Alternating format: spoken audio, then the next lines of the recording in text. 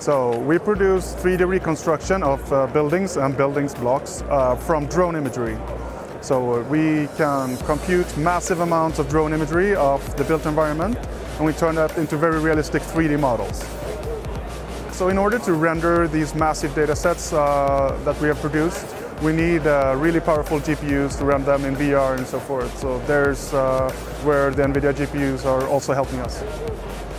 Yeah, that's awesome. We're on the cloud using the Azure cloud and a lot of GPUs. Specifically, we use GPUs for machine learning. We can classify objects much faster. So the traditional computer vision methods were not good enough. Now we can classify what is a tree, what is a wall, what is water, and it's so much easier with machine learning.